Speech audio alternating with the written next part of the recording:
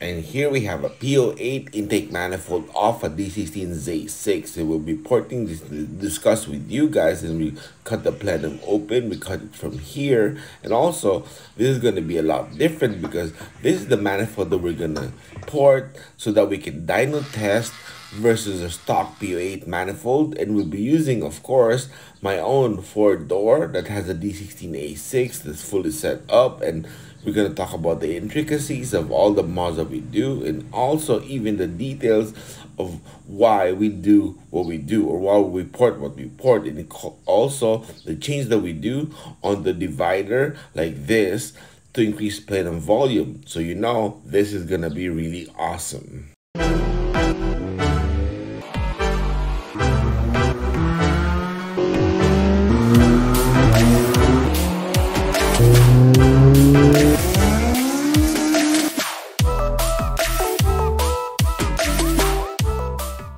Alright, first things first, because my personal Facebook account has been hacked, so I have no access to the Facebook page, you guys can check out our Instagram account. Here it's Ralph SRDMS. You can just follow up on all that questions and all the things that you want to talk about. You can message us there. And of course, link will be in the description below.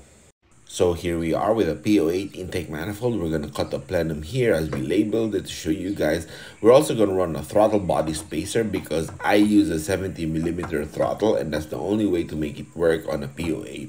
And that's because I'm also using a Skunk 2 on my own setup. But of course, when we dyno test the stock P08 manifold, we're still going to use this plenum spacer and the same throttle. This way, the only difference is the intake manifold itself, right? Okay, so we're going to take this off. Wait a minute. Then we cut the plenum and we go straight to the porting bench. Let's go, let's go. Okay, after chopping the manifold, we start with the carbide first. Of course, as we get the shape going started. Of course, we gotta time-lapse this. And as you noticed, on the divider, we actually scribed the red marker just for reference because, you know, I just wanted to make sure. Usually, I don't do this, but when you need help or when you realize, you know, you just gotta be more sure, we gotta do this. So, you know, it doesn't hurt to be sure or to be certain. Okay, there you go. And now here's the initial shaping that has started, and you can see we're opening up the entry now, right? Okay, now we go with the cylindrical carbide cutter. This way it gets me to do the contours smoothly without bumps or lumps. Now of course we go with time lapse. As you can see, we can slowly get the shape to how we desire it to be. More consistent, gradual opening for the entry. This way, it mimics a velocity stack. Okay, now let's look at it close. Here we go. Oh yeah, the shape is starting to get to where we want it. Like, you know, now it's flared pretty good.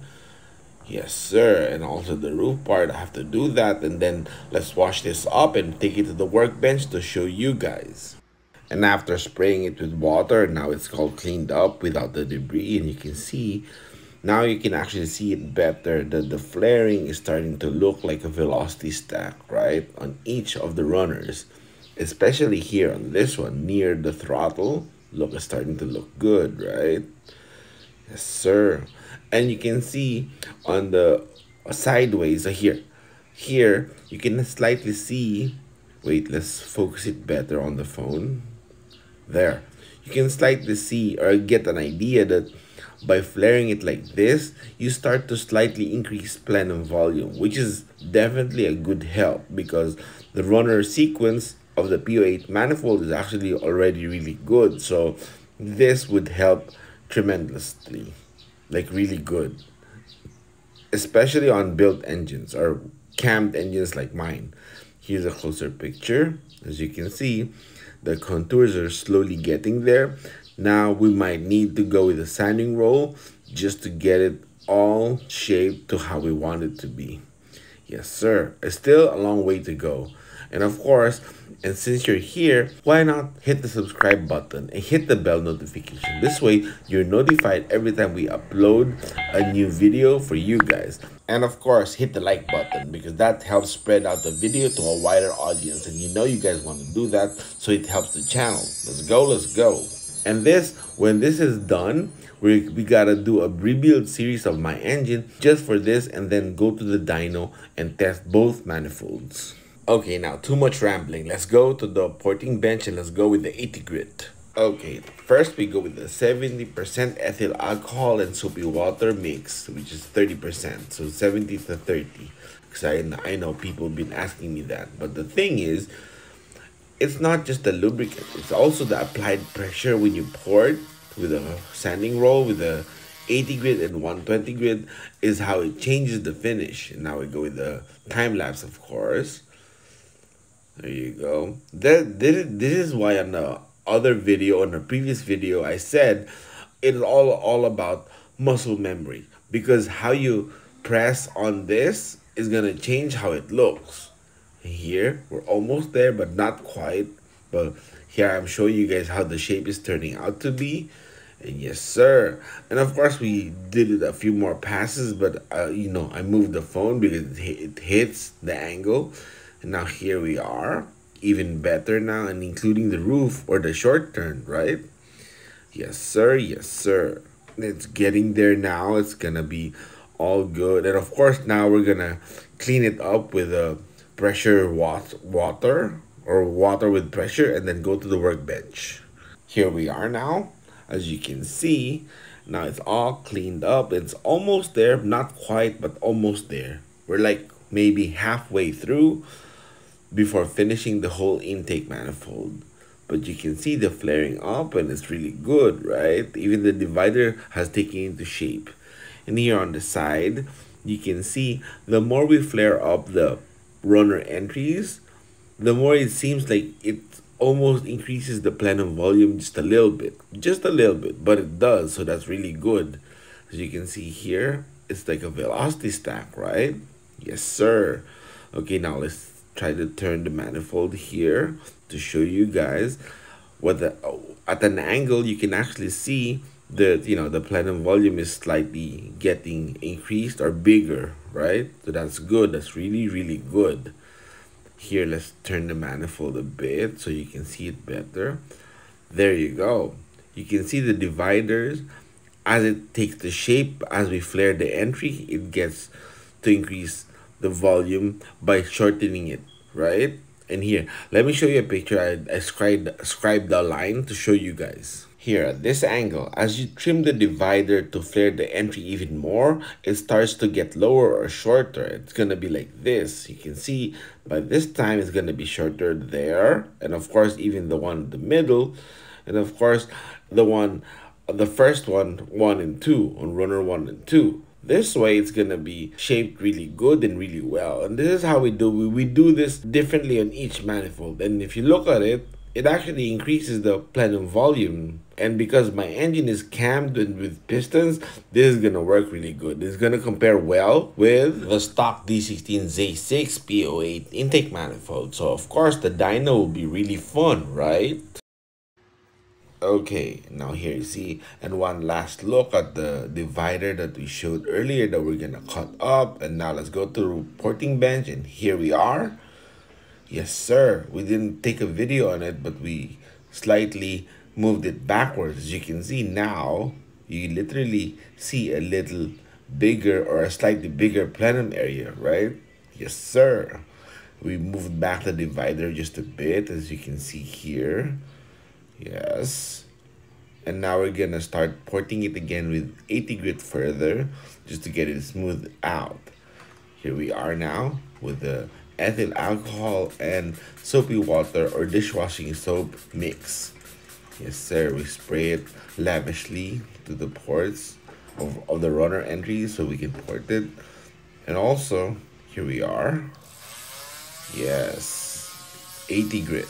Okay, and as we time-lapse this, let me explain. The reason for the lubrication or the lubricant mix that we did is because when I tried it with just dishwashing soap, the whole thing, it didn't dry up or evaporate. It just kept smearing all the mess and all the carbon all around the port, so it got dirtier than expected. And then I tried ethyl alcohol only, and it evaporated too fast or too quick. So what I did was 70% ethyl alcohol and 30% 1% soapy water mix, and that worked for me. And now here we got it almost cleaned up with the 80 grit. Let's look at it closer.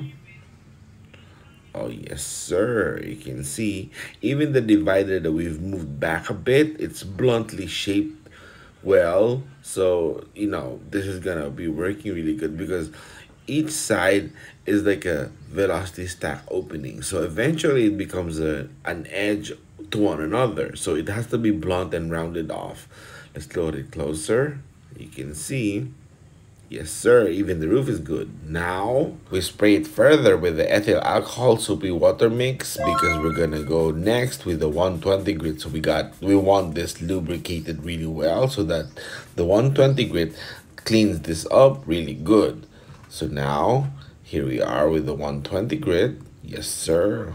Okay, now let's go get this smooth and really good. Yes sir. And of course we time lapse this so it's gonna be less boring. But as you can see, the shape is starting to get cleaned up, as bright as the usual port that we see when it's aluminum and it's clean. But it's not right away that clean. So as you can see, we have to make several passes on each runner entry so that we get to the shape that we want and the contours that we want. And the reason why I need it clean like this is because light can show us bumps. And now we're done with the all four and we repeat it once again. So with number 3, number 1, number 2 and 1, and then 3, and then back to 4. As you can see, it's getting cleaner and cleaner, right? Okay, now here we are. Let's look at it closer. Oh yeah, now it's starting to look really, really good, right? And you can literally see those are velocity stack entries, right? Yes, sir.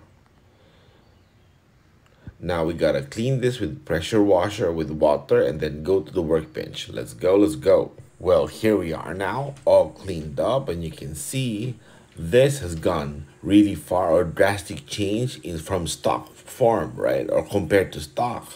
Let's look at it closer. Let's try to, focus the camera or the phone. Wait, let's go here. Let's get the focus going on. As you can see, those are a bunch of velocity stacks, 4 of them to be exact, right? But you can see even runner number 1 shows it really, really good.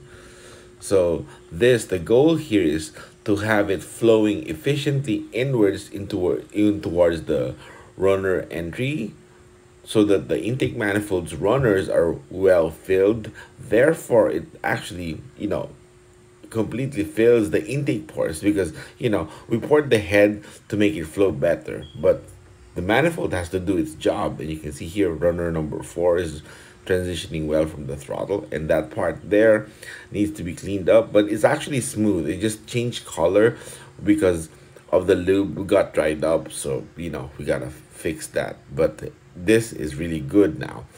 Back again here, you can see that those are velocity stacks. Oh yeah.